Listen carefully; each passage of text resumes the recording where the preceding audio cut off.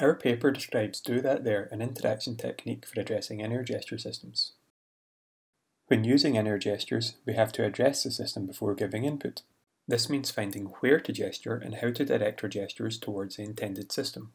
Our interaction technique uses multimodal output to help users find a good place to gesture and uses rhythmic gestures to specify the intended gesture system.